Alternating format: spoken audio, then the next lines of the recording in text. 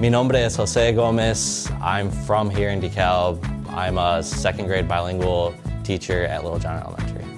Choosing NIU was always first in my mind. Being familiar with the area, it's the only university I even applied for. It was a no-brainer for me. NIU prepared me for the job I have today by showing me what it is to be a leader. Without those skills, without knowing how to handle 19 little kids, I don't think I could do what I do right now. Being a first-generation student, I couldn't have been prouder. My family couldn't have been prouder. My sister followed right there in my footsteps, also went to NIU. NIU helped us with financial aid, helped us with anything that you would have needed being a first-generation student with a family that had no idea how to even get started. Being a teacher is something that I always wanted to be.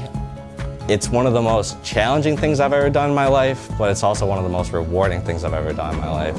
Being in the same room as these kids, teaching them something new, and just watching the light bulb click in their head, that you help them understand something that they're going to use for the rest of their life.